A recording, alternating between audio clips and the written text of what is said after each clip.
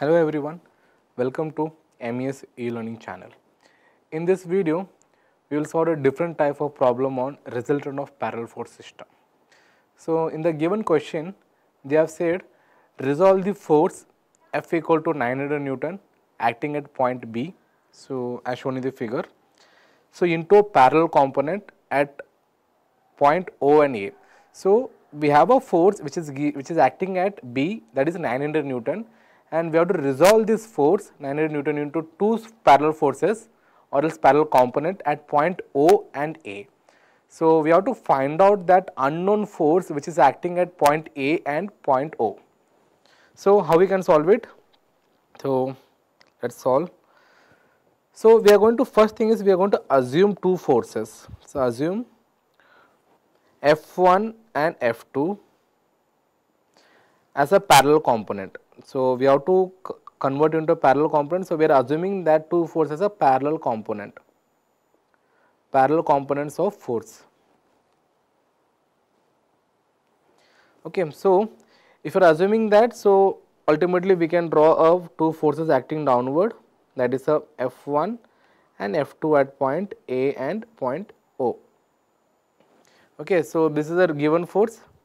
This is a given force acting at point B. So we have to find out these two unknown forces, F1 equal to question mark and F2 equal to question mark. So we have to find out these parallel forces acting at point O and point A. Now how to find out these things? So the second step would be we can take the moment. So first thing is taking moment about point O. So we are going to take a moment about point O. So if you are taking moment about point O, so what we will have? Summation of moment is nothing but the force into distance, right? Summation of moment is nothing but the force into distance. So at point O, so the summation of moment is nothing but this force. This is a clockwise direction. So this become 900 into 3. And what are the forces we have? At the point O, we have this force will become gone and we have only F2 force. So F1 will be into 0, that means it will be gone because there is no zero distance. So this F2 is acting again a clockwise direction. So it is minus of F2 into 1 meter. F2 into 1, right? So from this equation, we can find out F2. From this equation we can find out F2. So F2 would be equal to 2700 Newton, which is a negative Newton. So we can write it as F2 is equal to 2700 Newton acting downward.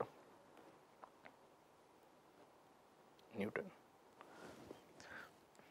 So here we have taken the moment about point O and the summation of moment is equal to F into D.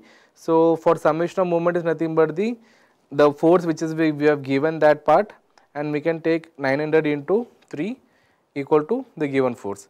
Now to find out F1, now we have to find the force of F1. So what we can do is we can take the moment about point O.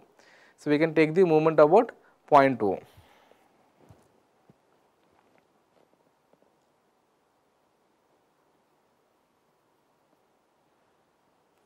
Taking moment about point A to find out the F1 force.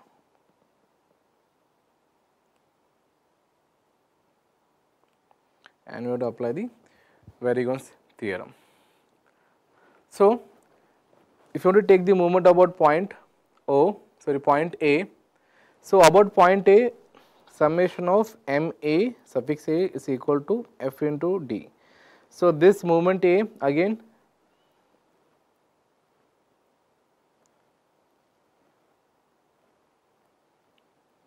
so this Newton, this force Newton is about point A, would be acting again a clockwise direction, but the distance is 2 meter.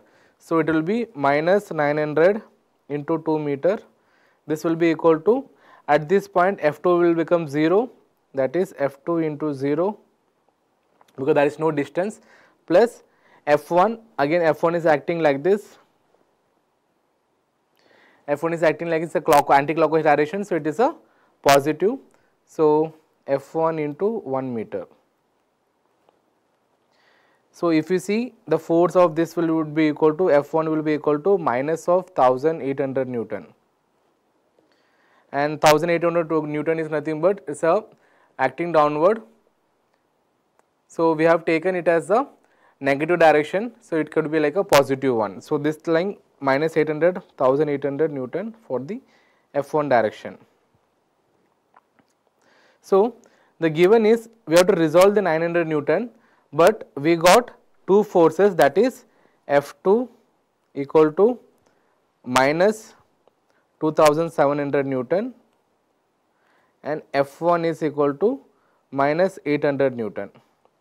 So these two forces we have assumed it. So these two forces we have assumed it that it is acting downward. By looking at this sign, it is acting downward. But we want to find out the force, given force F equal to 900, right? So to get this value, we have to change some sign. So if we change the sign of F1 to positive, that is 1800, and what will be the value of 2700? So that will be like, if you have the value of F2 as 1800 and if you have the value of F2 as minus 2700, so we can easily balance out the equilibrium. So the position would be now changed to like this.